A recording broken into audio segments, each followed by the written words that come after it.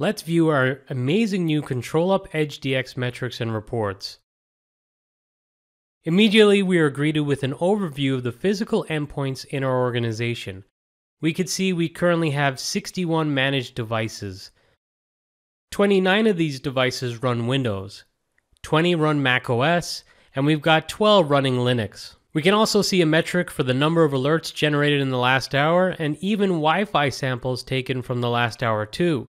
If I highlight over this, we could see 272 returned a strong signal and 65 a good signal.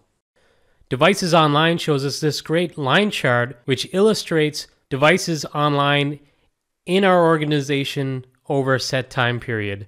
And you could expect that outside of business hours, there might be a dip. You could change the date range and do it over the space of a week and see, what the trend is in your organization.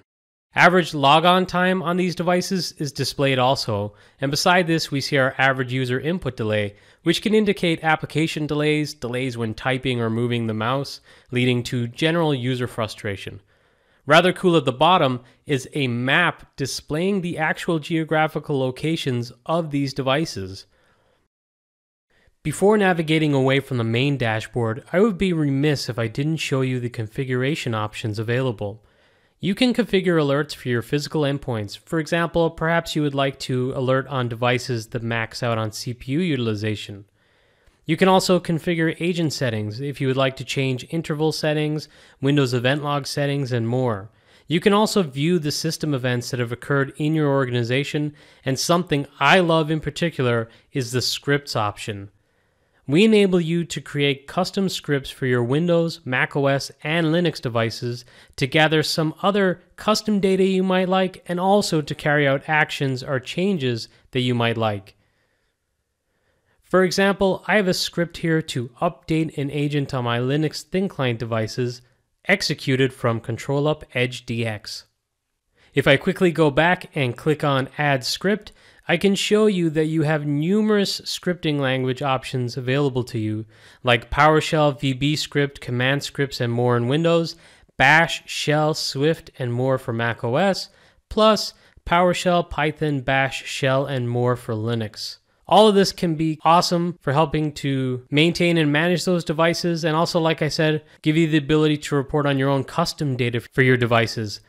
But let's go back to our main dashboard to drill into some of the metrics to see what data is already available out of the box with Edge DX. As you can see, these great metrics are interactive and can be clicked on to drill in further, just like all of the other metrics you can see and solve. For example, let's take a closer look at our macOS devices. We could see which macOS devices are currently online and which ones are offline. We could see Wi-Fi signal for those currently running over Wi-Fi. We see the last user on the devices, network latency, CPU usage, and more. If we only care about the online devices, we can simply select to hide all offline devices. We can also select to view agent information to get even more metrics like the agent version the devices are running, and the remote IP address. And just like our awesome discovery dashboard, here we can create filters to search for whatever we care about the most. One of my personal favorite features are the included pre-canned reports available. We can get extremely granular and look at installed applications on the devices, the network interfaces used on the devices, hardware details, and even host file entries, plus much more.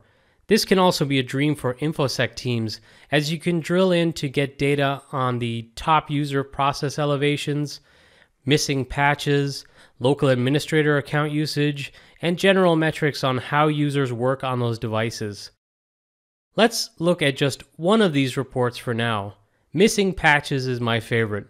I love that we can now get this type of critical information to keep our organization and people safe, all available within a single Solve website. And if you would like, you can also export this data or even just create your own custom reports within Edge DX.